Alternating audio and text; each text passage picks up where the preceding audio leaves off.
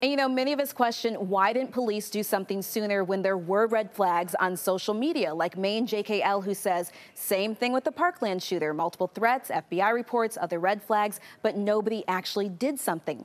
Authorities in Maryland say they were not aware of the suspect's social media history until last night after the shooting, and here's why. I'll say this again. We lost a great tool with Geophedia a couple years ago.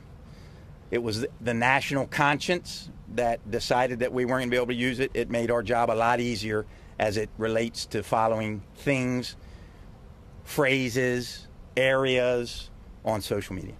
Now, you might be asking, what is Geophedia? It is a social media analytics company that helped ID user locations on Twitter, Facebook, and Instagram in real time by using images, keywords, and hashtags. Well, that was until 2016. The ACLU in Northern California released a report targeting Geophedia for using social media posts to put protesters and activists under digital surveillance.